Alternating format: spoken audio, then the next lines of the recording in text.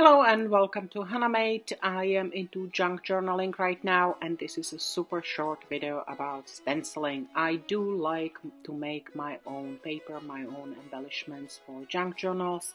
I'm always looking for some cool ideas, also frugal ideas, so it doesn't get any cheaper. I'm sure everybody has a good piece of paper at home, some old brush.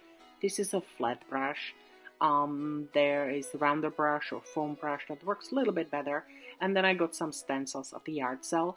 The trick is to not to use full load of a paint, but rather wipe it off a little bit, or you can just use edge of the palette like I did, or napkin or paper. And then make sure you attach the stencil at least on one side, two preferably. And you play around, and then this is what happens. It's like little magic. I hope you enjoyed it. Feel free to follow me on Instagram and on Facebook, and thank you for watching Hanamate.